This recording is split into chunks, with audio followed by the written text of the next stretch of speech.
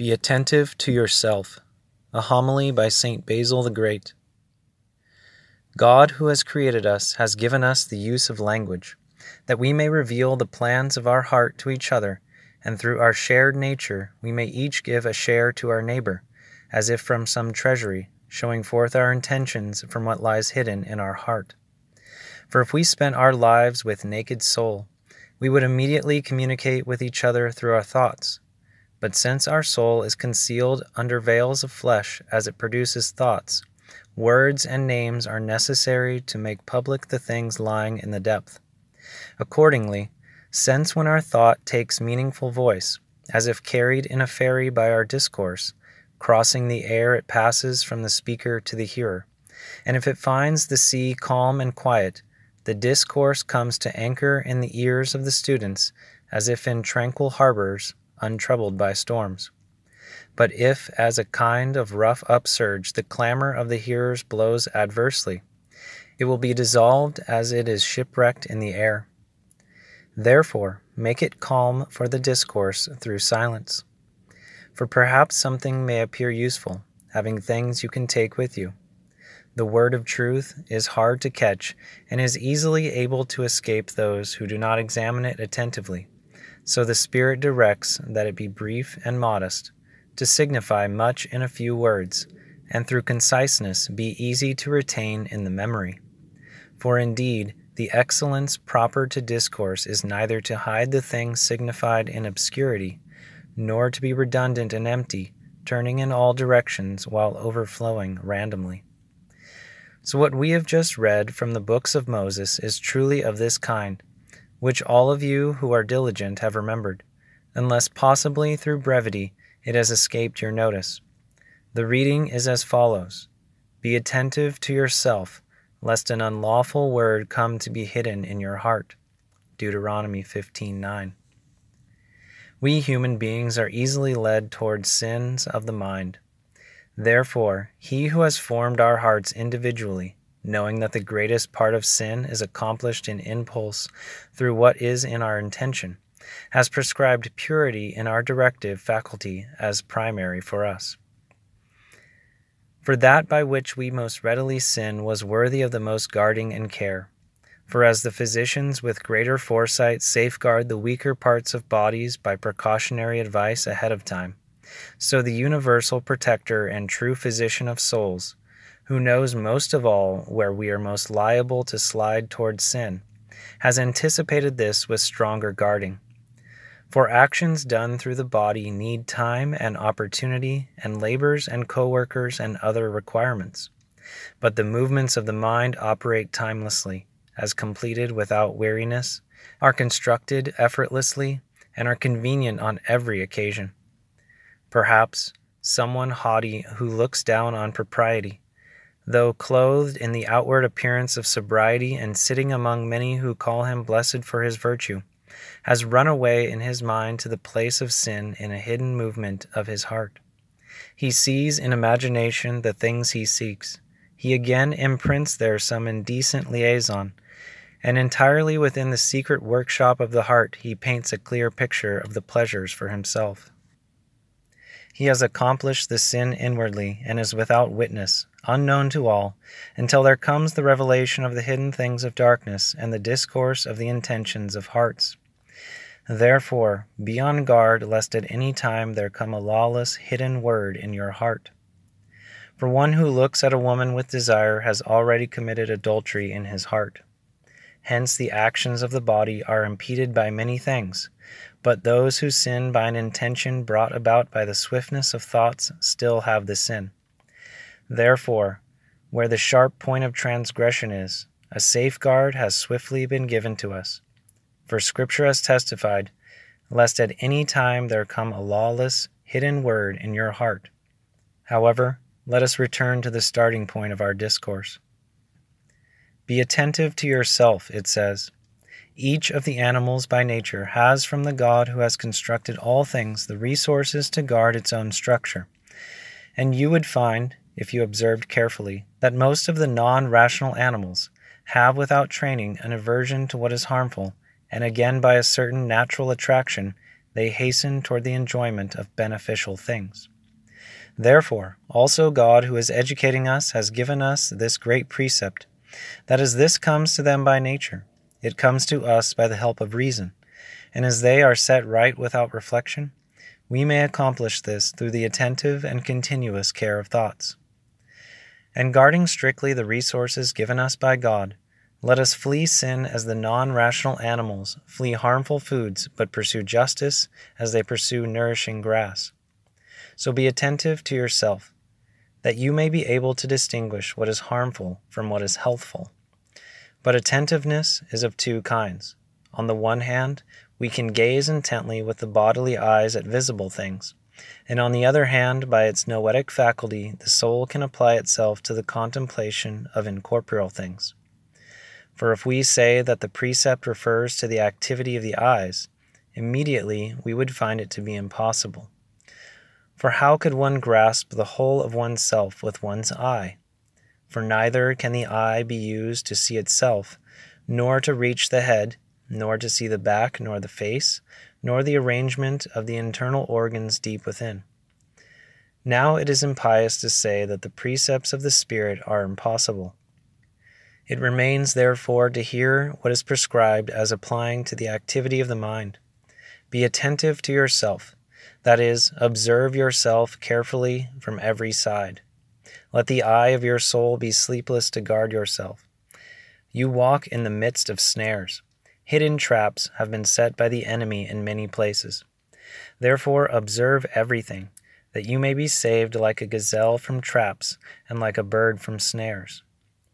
For because of keenness of sight, the gazelle is not taken by the traps, whence also it gives its name to its own sharp-sightedness. And the bird by lightness of wings ascends higher than the plots of the hunters when it is alert. Therefore, see that you do not show yourself as worse than the non-rational animals in guarding yourself, lest when caught in the snares you become prey to the devil, taken captive by him into his will. Be attentive then to yourself, that is, neither to what is yours nor to what is around you, but be attentive only to yourself.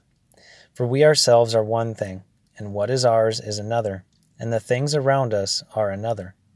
Thus we are the soul and the mind, through which we have come into being according to the image of the Creator, but the body is ours and the sense perceptions through it, while around us are possessions, skills, and the other equipment of life. What then does the Word say? Do not be attentive to the flesh, nor pursue its good in every manner, health and beauty and enjoyment of pleasures and long life, nor admire wealth and reputation and power.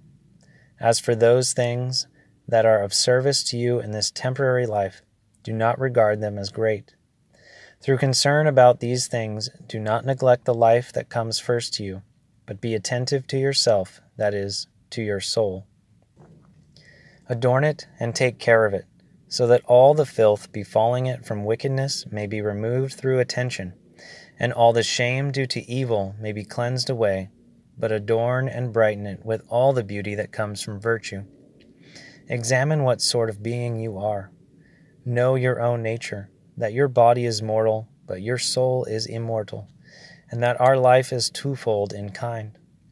One kind is proper to the flesh, quickly passing by, while the other is akin to the soul, not admitting of circumscription.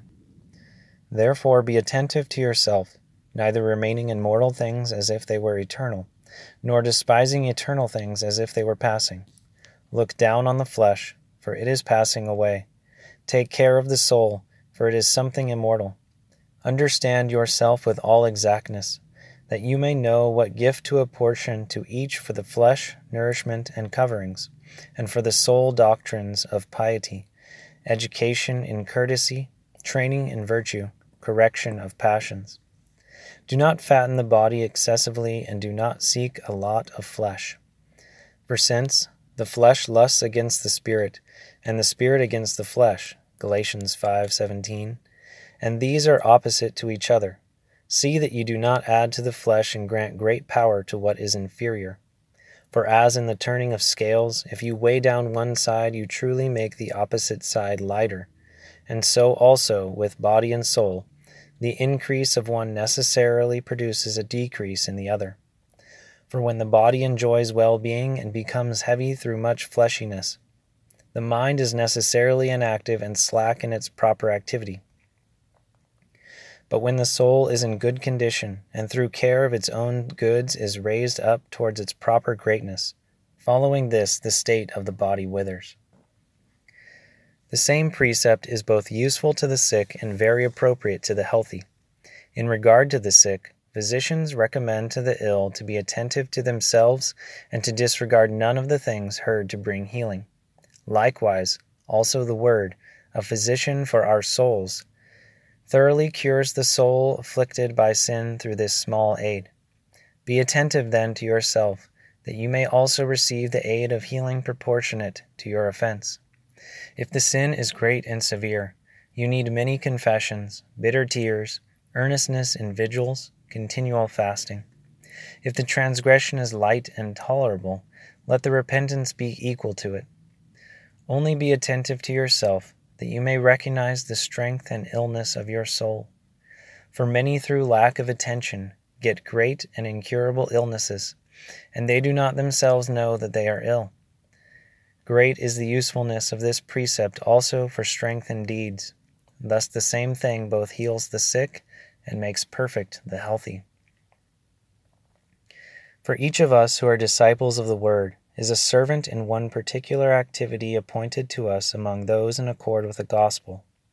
For in the great house of the church there are not only vessels of every kind, gold and silver and wood and earthenware, but also skills of all kinds. For the house of God, which is the church of the living God, has hunters, travelers, architects, builders, farmers, shepherds, athletes, soldiers. This brief word is appropriate to all of them, producing in each both exactitude of action and eagerness of will. You are a hunter sent by the Lord, who said, Behold, I am sending many hunters, and they will hunt them atop every mountain. Jeremiah 16:16. Be carefully attentive to yourself, lest perhaps the prey flee from you, that being caught by the word of truth, those made savage by evil may be led to the Savior. You are a traveler, like the one who prayed, Make straight my steps. Psalm 118, 133. Be attentive to yourself, lest you turn aside from the road, lest you turn away to the right or the left. Go on the royal road. Let the architect firmly lay the foundation of faith, which is Christ Jesus. Let the builder watch what he builds on it, not wood, not hay, not straw, but gold, silver, precious stones. Shepherd, be attentive lest any of your duties as a shepherd escape your notice. And what are these? Lead back the stray, bind up the broken, heal the sick. Farmer, dig around the unfruitful fig tree and place there what will help its fruitfulness. Soldier, share in sufferings for the gospel. Fight the good fight against the spirits of evil, against the passions of the flesh. Take up all the full armor of the Spirit. Do not be entangled in the busyness of life, that you may please the one who has made you a soldier. Athlete, be attentive to yourself, lest perhaps you transgress any of the athletic rules. For nobody is crowned if he does not strive lawfully. Imitate Paul, and run and wrestle and box, and like a good boxer, keep the gaze of your soul undistracted. Shield your vital organs by putting your hands in front of them. Let your eye look intently toward your opponent. In the race, stretch forward to what lies ahead. Run so that you may obtain. In wrestling, struggle against the invisible opponents. Such a one the Word wishes you to be throughout your life, not frightened, nor lying idle, but soberly and vigilantly watching over yourself. I lack the time to describe in full the pursuits of those who work together in the gospel of Christ, and the power of this commandment, how it is well suited to all. Be attentive to yourself, be sober, able to deliberate, protective of present things, cautious toward things to come.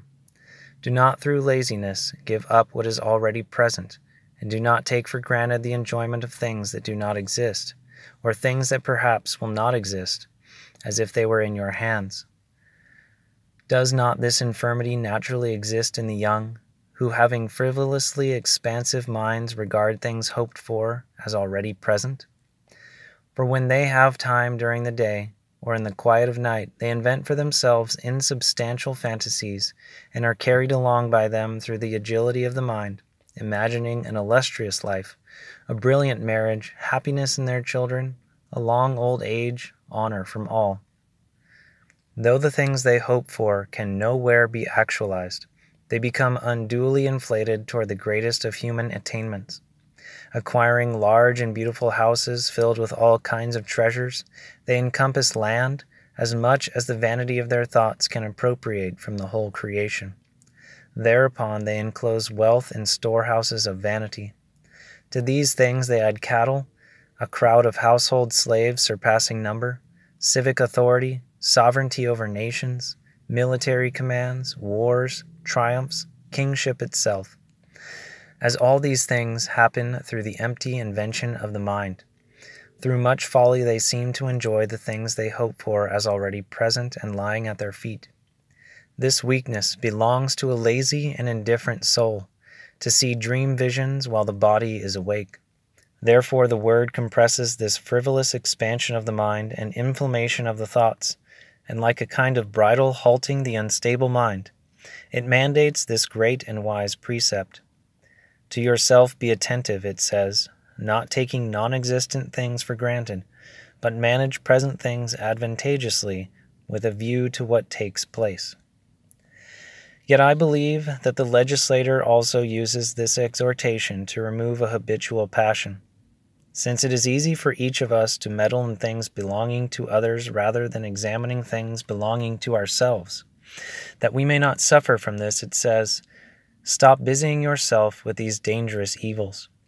Do not spend time through thoughts scrutinizing the weakness that belongs to another, but be attentive to yourself, that is, turn the eye of your soul to inquire about things that belong to you. For many, according to the word of the Lord, who observe well the twig in the eye of their brother, do not look at the beam in their own eye. Therefore do not cease examining yourself closely, to see whether life proceeds for you according to the commandments.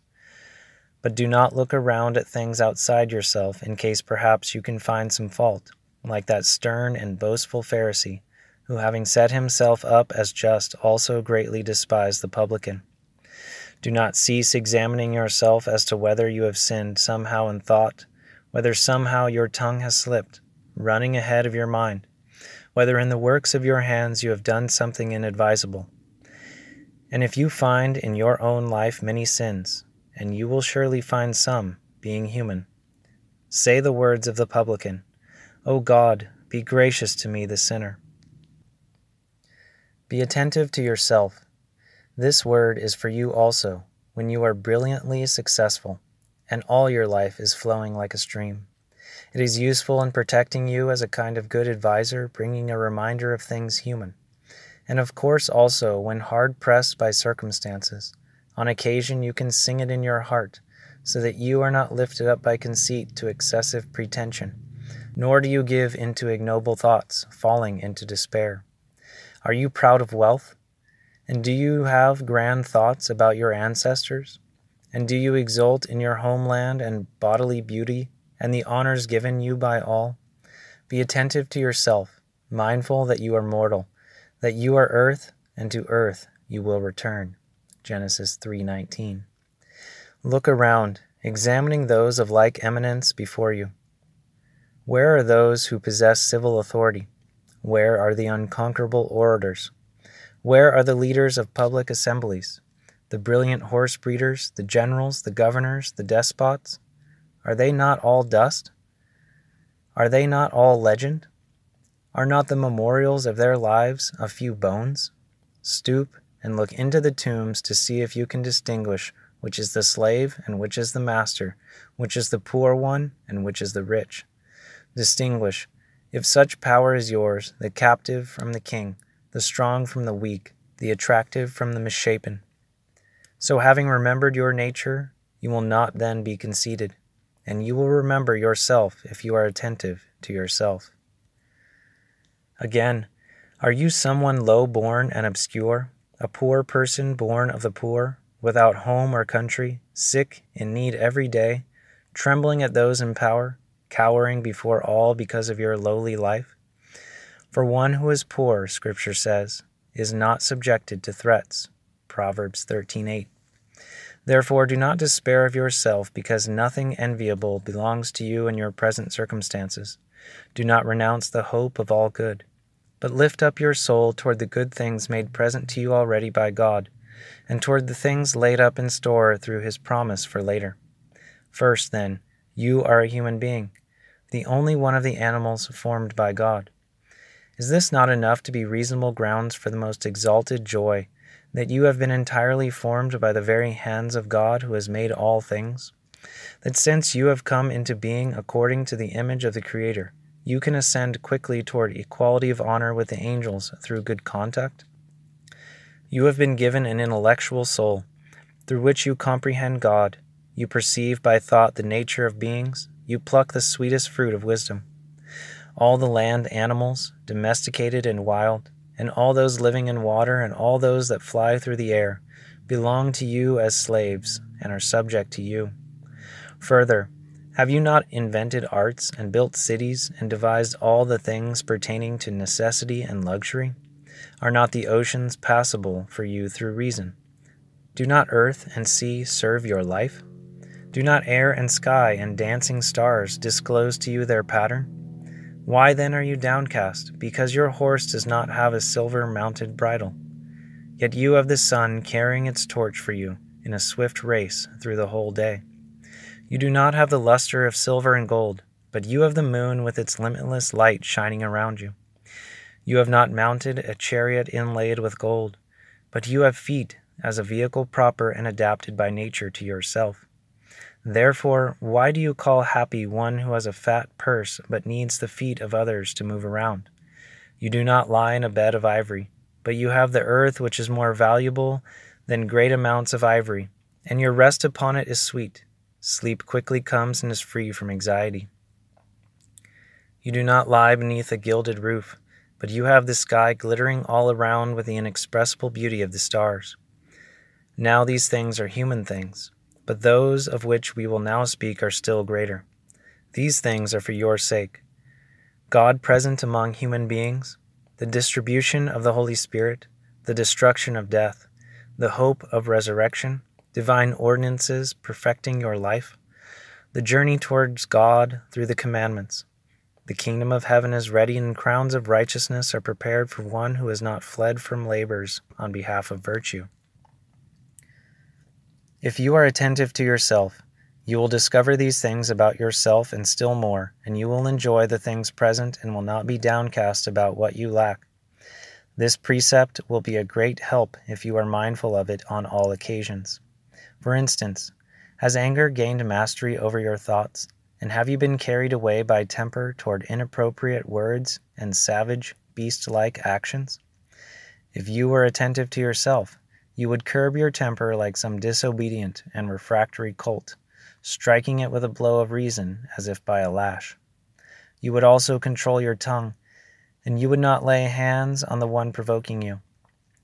Again, evil desires madden the soul, casting you into incontinent and licentious impulses.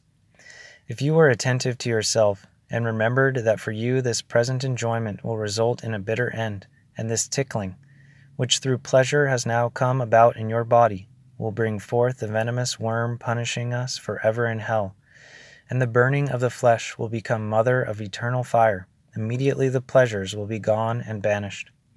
A certain wondrous inner calm and quiet in the soul will also come into being, as when the noise of undisciplined servant girls becomes silent through the entrance of a discreet lady. Therefore be attentive to yourself, and know that the rational part of the soul is also intelligent, but the passionate part is also irrational, and the one exists by nature to rule, while the other exists to obey reason and be persuaded by it. So do not ever allow your mind, reduced to utter slavery, to become a slave of the passions. Moreover, do not yield to the passions struggling against reason, and let them transfer to themselves the rule of the soul. The exact comprehension of yourself also provides entirely sufficient guidance toward the concept of God. For if you are attentive to yourself, you will not need to trace your understanding of the fashioner from the structure of the universe, but in yourself, as if in a kind of small ordered world, you will see the great wisdom of the Creator. Understand that God is incorporeal from the incorporeal soul existing in you, not circumscribed by place, since neither as a matter of principle does your mind spend its life in a place, but through its conjunction with the body it comes to be in a place. You believe God to be invisible in understanding what your own soul, since it is ungraspable with bodily eyes. For it is colorless, it is without shape, and it has not been encompassed by any bodily characteristic, but it is recognized only from its energies. So nor should you investigate God by understanding through the eyes, but supporting faith by reason. Have spiritual understanding about Him. Marvel at the Creator's work, how the power of your soul has been bound together with the body, so that penetrating to its extremities, it leads the many separate limbs and organs to one convergence and sharing of life. Examine what power the soul is given to the flesh, what sympathy is given back to the soul by the flesh, how the body receives life from the soul and the soul receives pain from the body. Examine where you have stored away the things you have learned, why the addition of things that have come later does not overshadow the knowledge of things retained, but without confusion you keep your memories distinct, inscribed on the directive faculty of the soul as if on a bronze slab, guarded closely. Examine how, as the soul slips gradually toward the passions of the flesh, its own beauty is destroyed, and how again cleansed from the shame of evil, through virtue it ascends quickly toward the likeness of the Creator. If you like, after your contemplation of the soul, be attentive also to the structure of the body, and marvel at how appropriate a dwelling for the rational soul the sovereign fashioner has created. He has made the human being alone of the animals upright, that from your very form you may see that your life is akin to that on high. For all the quadrupeds are bent down toward their stomachs, while the human being is prepared to look up toward heaven, so as not to be devoted to the stomach or to the passions below the stomach, but to direct his whole desire toward the journey on high. Then God placed the head at the top, locating it in the most valuable of the senses. There sight and hearing and taste and smell have been established, all near each other. And although confined in a small space, none of them impedes the activity of its neighbor. The eyes have laid hold of the highest lookout point, so that nothing blocks their view of the body's parts, but placed under the small projection of the eyebrows, they reach out from the prominence above in a direct line. Again, the hearing is not directed straight, but by a spiral-shaped pathway it takes hold of the noises in the air. This indeed exhibits the highest wisdom, enabling sound to pass through unhindered, or rather be let in, bending around the twists, while nothing from outside that accidentally falls in can be a hindrance to the auditory perception. Examine closely the nature of the tongue, how it is tender and nimble, and is sufficient by its varied movement for every need of speech. Teeth, also organs of speech, provide strong resistance to the tongue, and at the same time also take care of food, some cutting it and others grinding it. And so when you have traversed all things with suitable reflection on each, and have observed carefully how air is drawn in through breath, how warmth is kept around the heart, and the organs of digestion, and the channels of blood, from all these you will perceive the unsearchable wisdom of the Creator. So you will also say to him with the prophet, "Your knowledge from myself has become wonderful." Psalm 138:6. Therefore, be attentive to yourself, that you may be attentive to God, to whom be glory and dominion unto the ages. Amen.